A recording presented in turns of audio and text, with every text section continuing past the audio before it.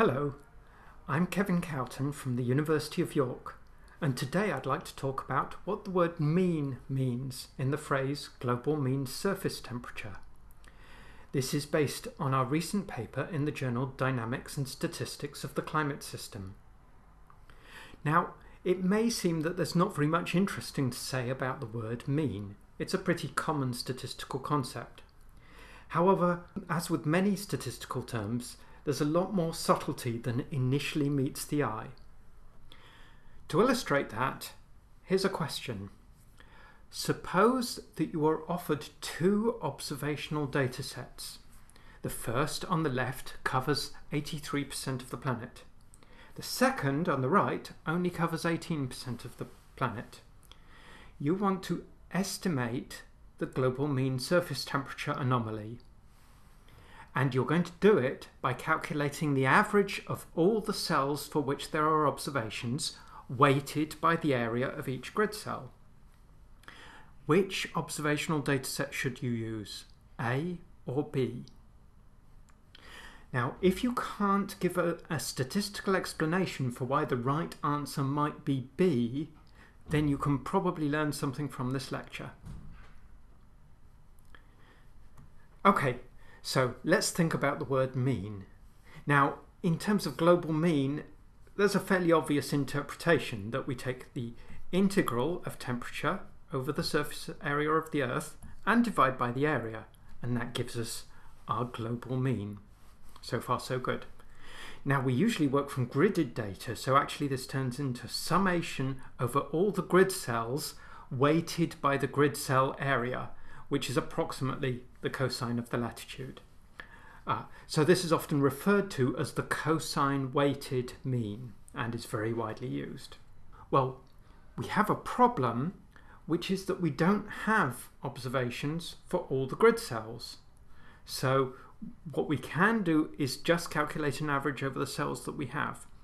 And here's where the problem really arises. To see why, let's look at a simpler problem.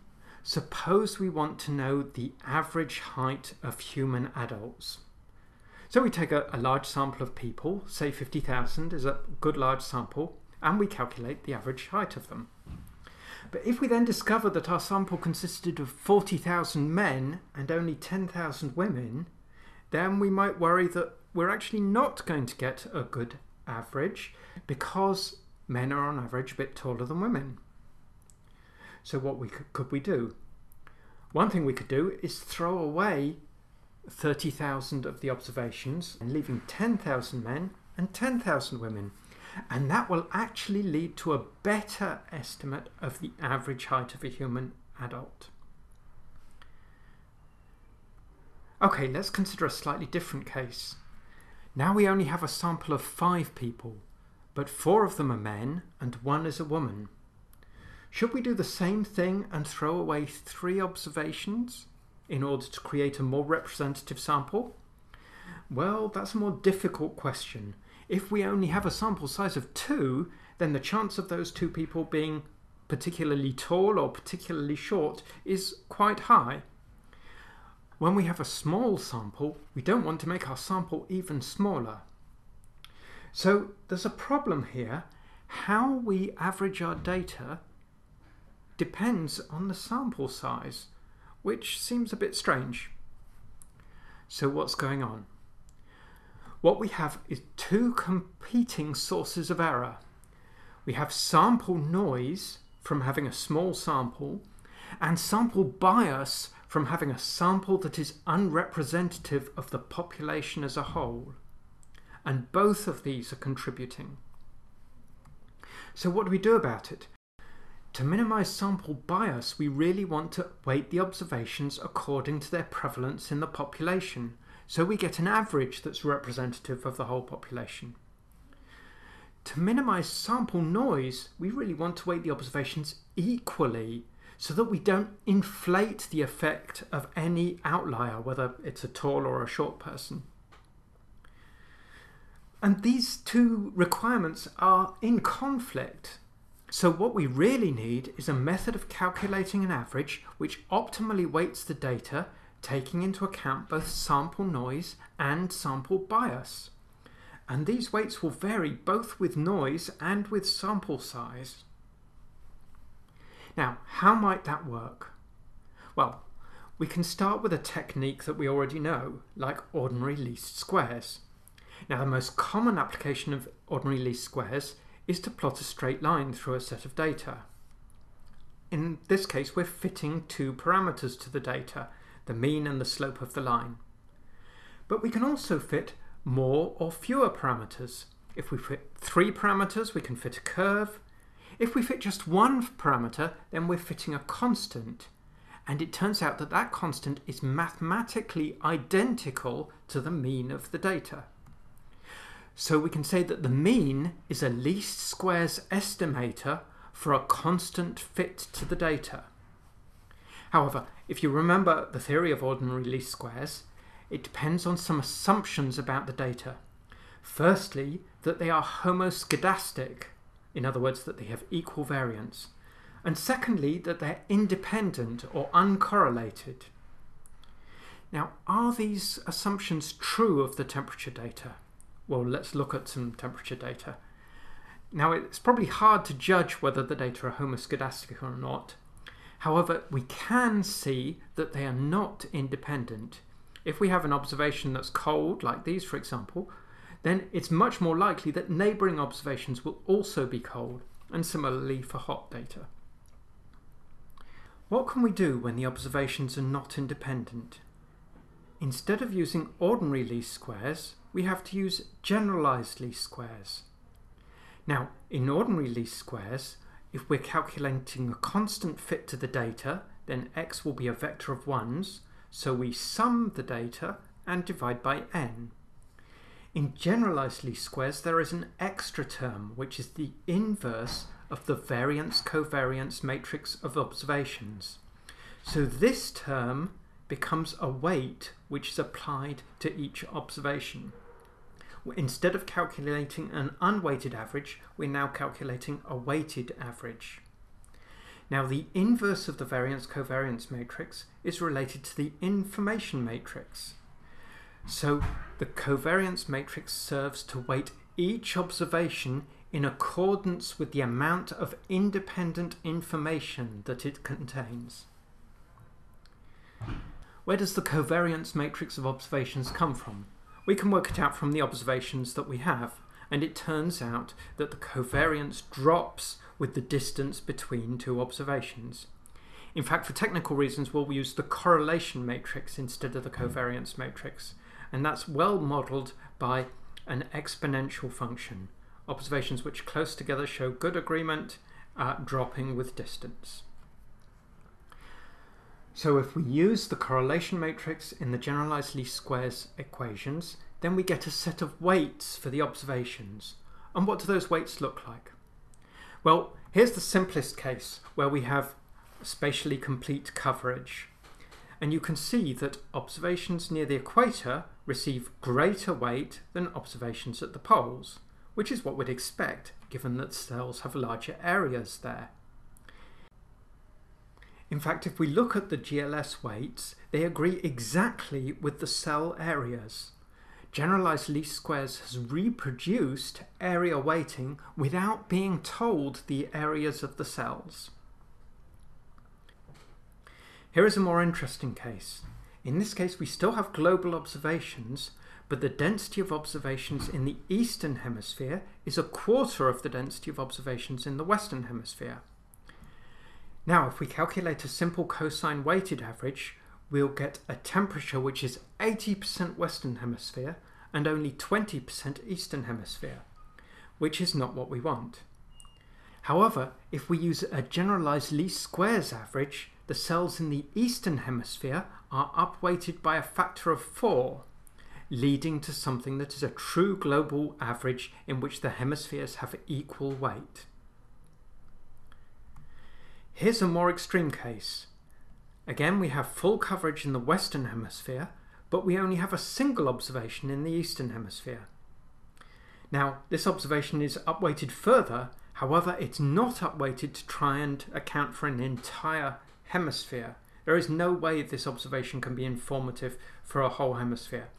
In fact, it's upweighted to have an equal weight to the observations in this circle in the Western Hemisphere, which has a radius of a little over 1,000 kilometers. The covariance matrix tells us that the amount of information in this one observation is roughly equivalent to the information in the observations in this circle. Here's a more realistic case based on a month from the CRUTEM-4 data, and you can see that isolated observations receive the highest weight. Pairs of observations neighbouring receive about half weight.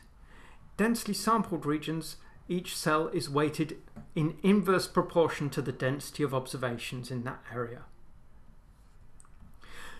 So we can see that the generalized least squares average applies at what seem to be sensible weights to individual grid cells for a number of different problem cases.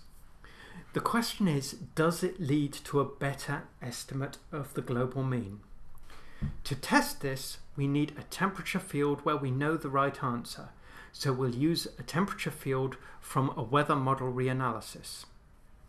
So we will calculate the mean of the global temperature field, and then we'll reduce coverage to match the observations from a given year in the historical record.